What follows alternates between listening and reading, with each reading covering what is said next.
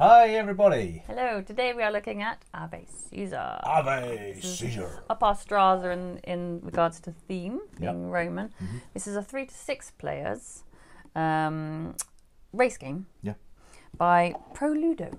Big name. Yes, but we are reviewing this as a 2-player. Yeah, I mean it's a 3 to 6 player game, but you can play it as a 2-player game. You just play more characters if you like. So you're playing as a 4. Yeah, that's really, right. aren't you? Yeah. Sweet. So the way the game plays, it's literally as Bear says, it's a race game. You have a big.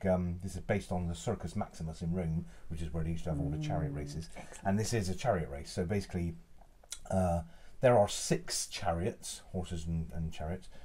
You can play as 3 each if you're playing as a 2-player game, but or as 2 each. So we played as 2 each, and you basically race around the track. It's literally like a roller move, but it's not a roller move. It's using cards. Card and move. So yes. you've got a stack of cards, and you shuffle them up. You reveal the top card just to get your positions 1 to 6 or 1 to 4 in our case. So the highest card goes to position 1 and so on, because obviously the shorter inner circuit is quicker to race around. And then you basically, from your stack, your shuffled stack, you take 3 cards, and they are your movement cards. And you may have 1, 3, and 6, for instance. They range 1 to 6, don't they? They range 1 to 6, yeah.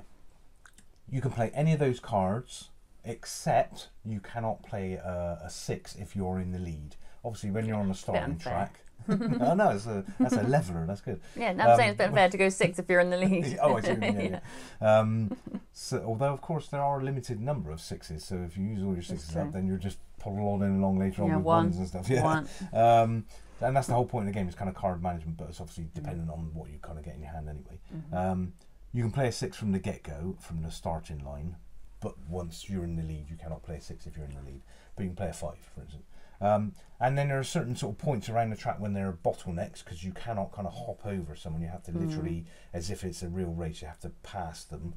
I do like that bit. You can use your tactics, like if you've got a 3 and a 1 and you're 1 away from the bottleneck. Yeah, you could just rather move than going 1. through as a 3, go 1, Yeah. and then they're all stuck behind you. Because if you cannot move the exact number of movement on one of your cards, you have to miss a turn. So that's quite neat, as you say. You can kind of just step 1 into the bottleneck. Everyone behind you can't move, or they can only move up to your tail. They can't move past you. That's really nice. There's quite a few of those on some of the tracks. It's a double-sided board, so you can kind of choose which track you use. And that's basically it. You race around a track 3 times. During lap 1, thank you. During lap 1 and 2, you have to pull into the little sort of Caesar's Avenue. Caesar is watching the race. Yeah, Caesar's watching the race, and you have to use your denarii. You get a little denarii, and you have to pay him once per race, and you have to do it in lap 1 or lap 2, so you have to just pull off like in the pits, if you like. Yes, like a pit stop. Yeah. You pull off it's actually into Caesar's row, and you say Ave Caesar, and you're supposed to sort of stand up, Ave Caesar. Throw It's your not coin. that, is it? It's like that. Yeah. And he goes like that, and then you get killed. And you throw your coin in and pay him your denarii, and then you carry on the race. So that's a little bit again, like you say, we're going in the picture, sort of you're going off of the sort of shortest route a little bit. So you have That's to. a good that. For me. That's a good theme thing to have. It's a nice thing, and it's fun. The point is, not so much when you're playing as a 2-player, kind of just sat here on your own. But when you're playing it as a sort of party game, then you also you get out, hey, Ave Caesar, and you make a big deal of it. Anyway, then and you'll wear togas as well. Laurels.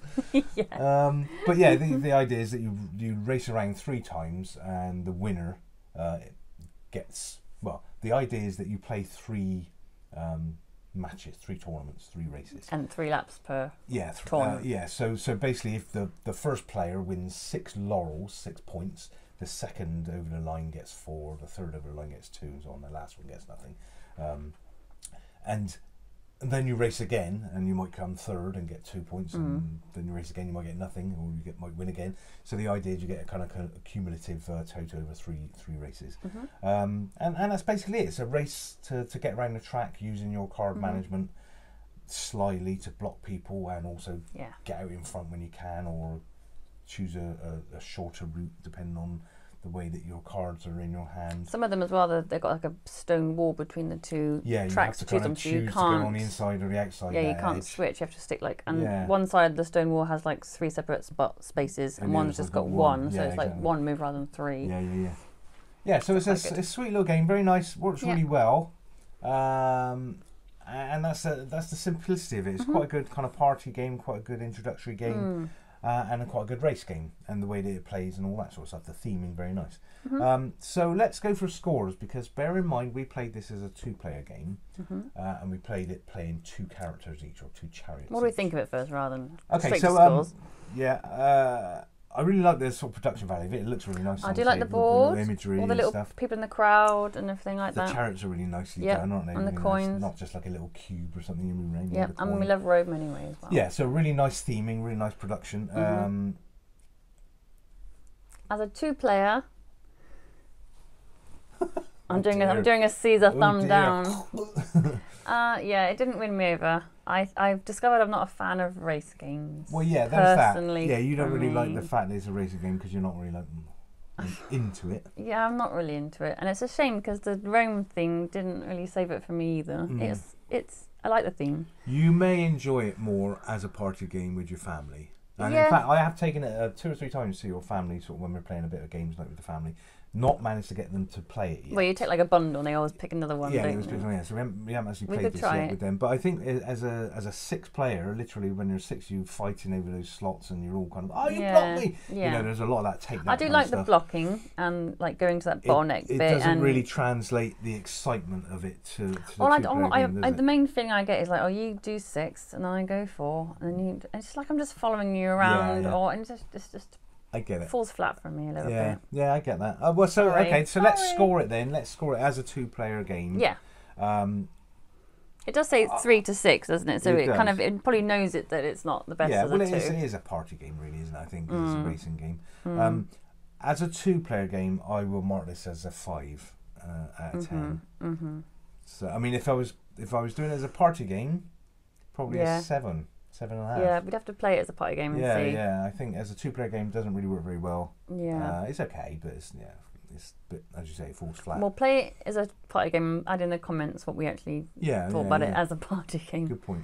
For me, I'm like 4. Oh dear. Sorry. Well, no, that's okay. No, you're right. I mean, that's the whole point of this channel, is that it's for 2-player games, isn't it? And so if we play a game that allegedly plays well as 2, I think it's just it falls flat because it's the 2 players doesn't really work as a 2-player, and also it's the race thing. I'm not sure. And you're racing 2 separate people, and again, in a way, so there were times when we were playing this that I was blocking myself purposely, and I'm thinking, why am I blocking myself? Yeah. It's kind of, it just felt a little bit kind of counterintuitive, I suppose. So it just seemed a bit boring for me. Yeah, fair enough. Just going around a track. Fair enough. Well, there we are. So maybe Caesar. It's a but my man thing. I don't know. Maybe. Don't know. Ave Caesar as a 2-player. 9 for 9 us. out of 20. That's a shame. It's got some scores at least. Not everything's going to be brilliant. It's not 2 at least. True. But we'll try and put in the comments once we play it with the family. We'll try and put in the comments and see if it kind of brings it up a bit. I would think it would, because it's that kind of game, I think. But yeah. But the theme does work well. Yeah. But it just doesn't work well as a 2-player. Okay, well, there we are. So sadly, 9 out of 10 for Ave. Let us know if you disagree. If you love it as a 2-player, let us know. Yeah. Okay, well, there you go. So buy it maybe as a party game, but not as a 2-player game. That's our tip. Okay. Hail Caesar. Okay, thanks for watching this one, guys. We'll see you on the next one. Check out any of our top 10s and things like that. Yeah, like and subscribe and ask us for some reviews. We'll see you on the next one. Thanks. Bye. Bye.